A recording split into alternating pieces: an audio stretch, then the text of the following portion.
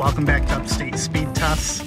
Today we are on the campus of Binghamton University, nestled high above the Susquehanna River Valley. That was cheesy. But anyway, yeah, library tower for Binghamton University, dead ahead of us. We've got mid-band up there from Verizon along with some CBRS. And you can see the RRUs up there as well. And you also have, if I can find it, T-Mobile with N41 right there. And I believe AT&T's up there as well, but it's kind of hard to tell from this angle.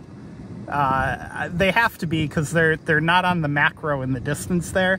So like basically they would have no service here if it wasn't for the library tower. But anyway, Verizon also has a in-building system down in the lecture hall and maybe a few other buildings on campus as well. I happened to be at Texas Roadhouse for dinner tonight, and I figured I'd come do some speed tests up here because it's been quite a while. And we'll see, Verizon was pulling 2 gigs last time I was here, so it'll be interesting to see if anything's changed. I don't have any air shots for today's testing, but I do have some old ones, so maybe I'll throw a couple old ones up there to make you feel like you didn't miss out on anything in today's video. But yeah, give the video a thumbs up and hit subscribe if you're not. We're right next to the Appalachian Dining Hall, which has really stunning views of the valley, and then Mountain View dorms are up there as well. Those were built in 2004 and are some of the more coveted living spaces on campus. And yeah, you've got great views down into the valley from up here. So yeah, let's get started. All right, I've got all the phones dialed up and ready to go. We'll start out with AT&T because I think they'll probably be the least exciting of the 3 here. Or actually, we're going to do Boost Mobile too, so least exciting of the 4 in this location. AT&T, strangely enough, across the street at the Texas Roadhouse had mid-band enabled, and I got close to 500 down.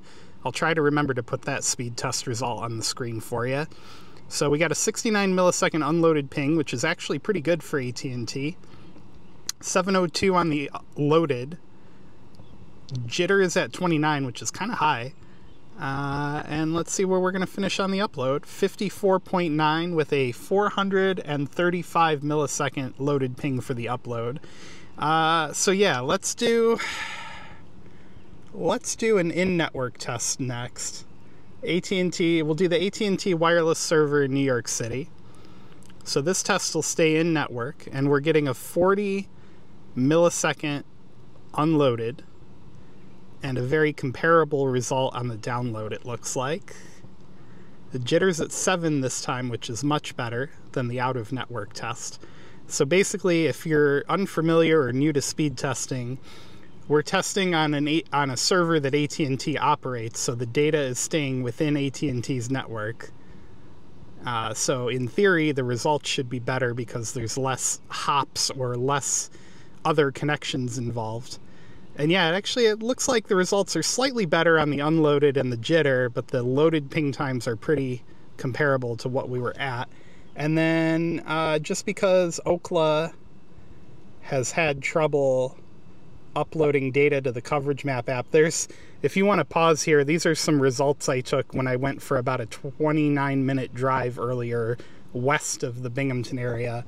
AT&T, not so hot once you get out of the area, although the results are fine. They're just not as good as T-Mobile and Verizon. So yeah, let's run one test using the CoverageMap.com app. Shout out to Stenson. And let's see what we get. 85 millisecond unloaded ping. This test does not provide loaded ping data, unfortunately. Maybe it'll come someday, who knows. So much slower this time, 117, although the data is going to Washington, D.C., which is considerably further than some of the other tests we ran on. And we used 132 megs of data. All right, let me switch over to the iPhone, and we will test Verizon and T-Mobile and Boost next. But first, let's give a shout out to the sponsor of today's video, CircledIn.com. Today's video is brought to you by CircledIn. CircledIn.com lets you split the cost of a wireless family plan from major providers like Verizon, AT&T, or T-Mobile, and even from prepaid providers like Cricket or Google Fi. And now they've even added the capability for you to split the cost of a streaming service from places like Netflix, HBO, Hulu. Check them out at CircledIn.com. Thank you again for supporting the channel. Ooh, welcome back. We've got Verizon Wireless fired up and ready to go. Verizon pointed right at us off the library tower. The library tower is about 15 stories with a penthouse. So it's, yeah, it's pretty tall. It's the second tallest building in the Binghamton area, which tells you how farm country this is, that our top two tallest high-rises are both under 20 stories. The first tallest being the state office building in downtown Binghamton. So there goes Verizon, 47 millisecond unloaded ping. Loaded pings at 457, which is really good for Verizon, and damn, look at that upload. Am I allowed to say that on YouTube? I hope so. 160 megabits per second on the up. One of the better uploads you'll find in the Binghamton area on a wireless network. Let's test. My fat thumb just hit the wrong button. Let's test Cornell University. So we'll go from one university to the next. 35 millisecond unloaded ping. And we're approaching a gig. Like I said, in the past, I've been able to hit 2 gigabits per second, and I can hear people clicking their keyboards now. Turn off your dual SIM! Well, last time I did it was on dual SIM as well, so I don't think it makes a difference. Anyway, 934 down again. 35 millisecond unloaded, similar loaded ping times, upload slightly slower that time. And look at that, we got all green except we're missing a dot or two. I don't really understand I mean, I kind of do, but I kind of don't understand the metrics that they're using to come up with that dot system. Let's test Verizon Wireless. So we'll stay in network for this test, go into Rochester, New York. And I don't know how we could get any more of an ideal condition for testing. The C-band panel is literally pointed right at us. So we're failing to break 2 gigs. And I don't know why. Well, heck, we're failing to break a gig. But, you know, again, these are crazy impressive speeds for a wireless network. It's pretty freaking awesome. Yeah, so let's do the coverage map test. And see what happens. 33 millisecond unloaded ping. And it's looking like our results are going to be pretty similar to Ookla. Just a little bit slower. And again, the upload is mind-boggling. If you've got some big files to upload and you're in Binghamton, this is the parking lot to do it in. Anyway, give me just a moment. Switch over to T-Mobile. Welcome back. We got T-Mobile cooking with gas. I reset everything. That is a loud seagull. Holy cow. Anyway, here we go. Again, T-Mobile panel also pointed right at us. And we're breaking just over a gigabit. There should be little to no load on these networks right now on this tower because BU is done for the year. Or done for the academic year anyway. There may still be some international students on campus, but I'm sure that's, you know, not going to put a strain on a connection like that. So by all metrics, T-Mobile slightly outpacing Verizon in this location. Let's do one in-network test. The T-Mobile Syracuse server has some kind of weird bug where it disconnects and sometimes won't connect at all. So we'll go to Wayne, New Jersey. Drop a comment if you're familiar with that T-Mobile bug. Other people have mentioned it before. So darn, going in network, we got a 29 millisecond unloaded ping. Loaded ping time's slightly better than before, 1 millisecond jitter. And it looks like we're approaching 1200 down. Wow, pretty good. And the upload also very competitive with Verizon.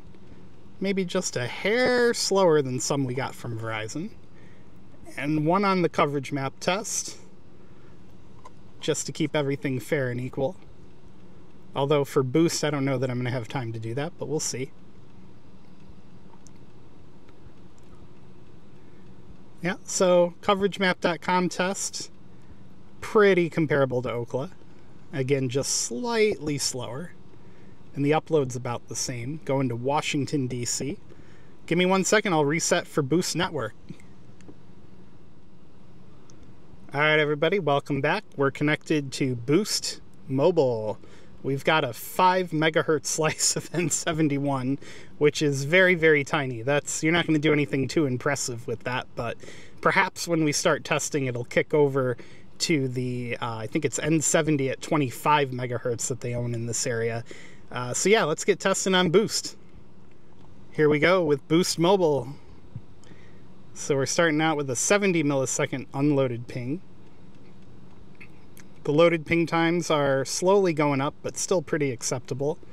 And again, 200 megabits per second down. Not competitive with the other networks in this area. Well, it's competitive with AT&T, but not very competitive with T-Mobile and Verizon. I mean, T-Mobile and Verizon, you're pulling over a gig easy. And 200, you know, again, nobody's going to complain about these speeds. It's just not as exciting as the top two. And AT&T is even a little bit better than that. So AT&T by far is probably the weakest of the major 3 networks in our area. So Boost, you know, with a brand new network running competitive with AT&T, that's pretty good. And, you know, nobody would complain about those. Let's see if I can find a Boost Mobile server.